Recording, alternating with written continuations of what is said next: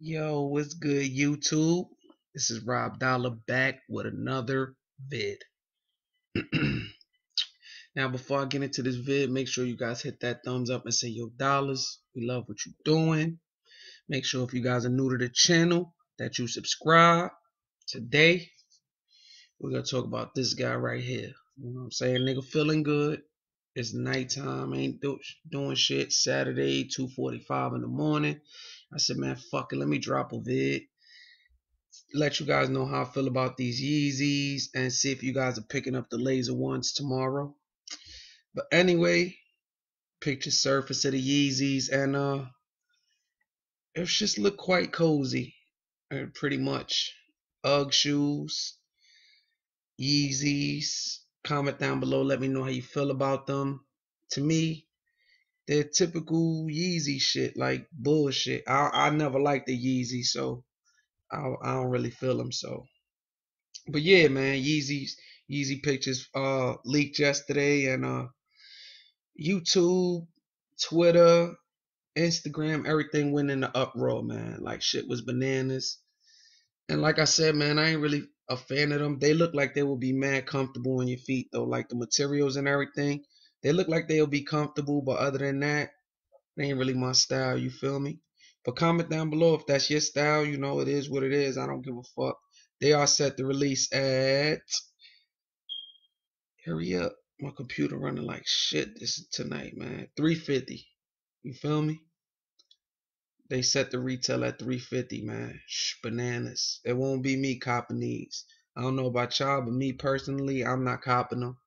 That's it. I was just, making this video to let y'all know my feelings on the Yeezy 3s and show you guys pictures of him rocking his shits. You know what I'm saying? Him and his wifey, thick ass Kim Kardashian. She thick as fuck, yo. Damn. But yeah, man, Yeezys. Who's going after the laser ones this morning? I gotta get up and I gotta cop them for somebody that wanted the end cart. So I'll be up to